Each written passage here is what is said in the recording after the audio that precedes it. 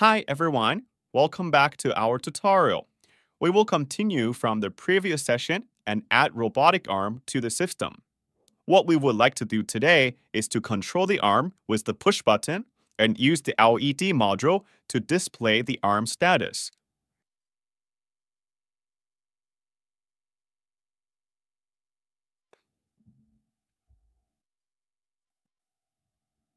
First, let's start with the hardware connection. Before we connect any hardware, make sure everything is powered off.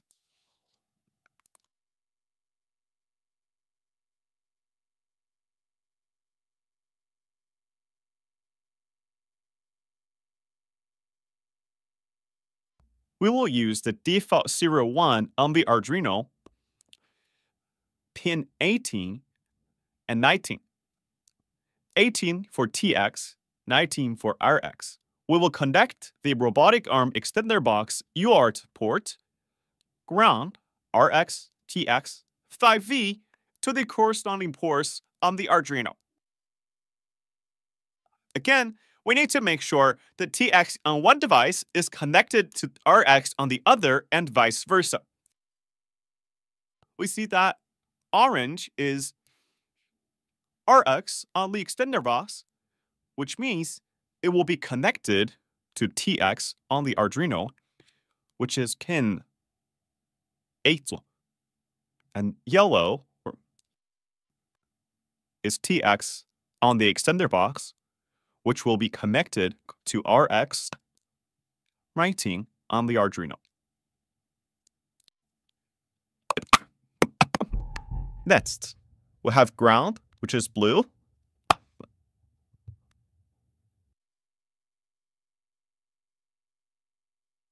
We can use the ground on the breadboard. And for green, it's 5 volts. We need to find the 5 volts from the board, which is in between ground and 3.3 volts. That's all for the hardware connection.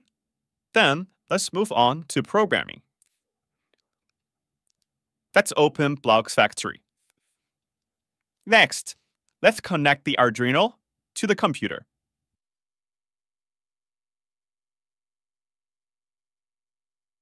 And power on the robotic arm. Just as the first tutorial, in the control section, we drag the setup and we initialize the UART communication with MT4 under WLKATA library. Then, we want to build a system that when the button is pressed, the arm will start the homing operation. And during the homing operation, the LED module will serve as an indicator light to warn the user to stay away. After the arm is done homing, the LED will turn off. Just for a reminder, our LED is pin 6 and push button is pin 5. So, let's start programming. In order to track the button state, again, we need a global variable. We could again call it previous state and set it to false.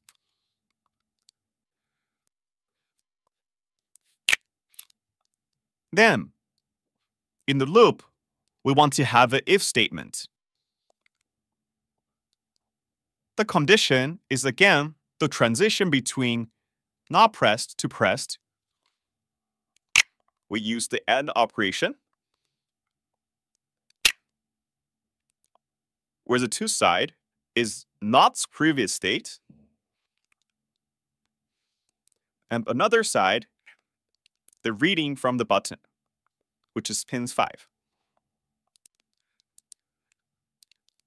In the if statement, we want to first turn on the LED light at pin 6. Next, we would like to have the robotic arm homing, which means resetting its axis. Next, we would like to wait until the robotic arm is in idle state, so we can turn off the LED light.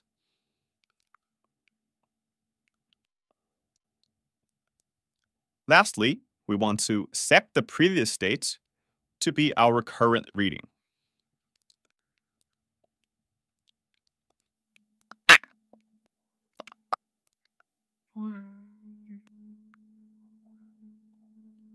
Let's upload to the board.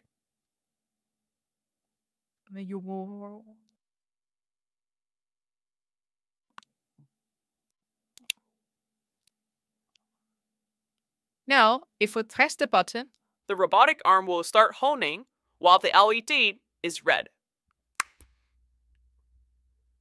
And the LED will remain red until the robotic arm stops. We can try it again.